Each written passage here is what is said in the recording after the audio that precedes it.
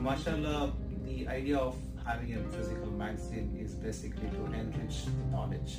And as a knowledge is the wisdom, right? The wisdom is something which can be acquired and can be retained for a longer period of time. And you have to use this wisdom for your you have to use this wisdom for more of transforming yourself.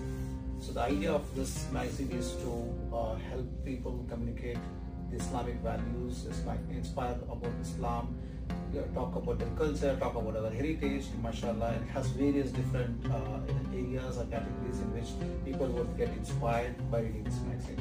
And as Allah subhanahu wa ta'ala has said these verses in the first verses, which is Iqra, which tells read. So why did he choose read as a word? If you have to think about it, right? Like, why didn't he say write, or why didn't he say listen? Why did he say read? That means something he's asking us to do it. So why don't we read and be more knowledgeable about what are we supposed to read? So that's the idea, inshallah, to make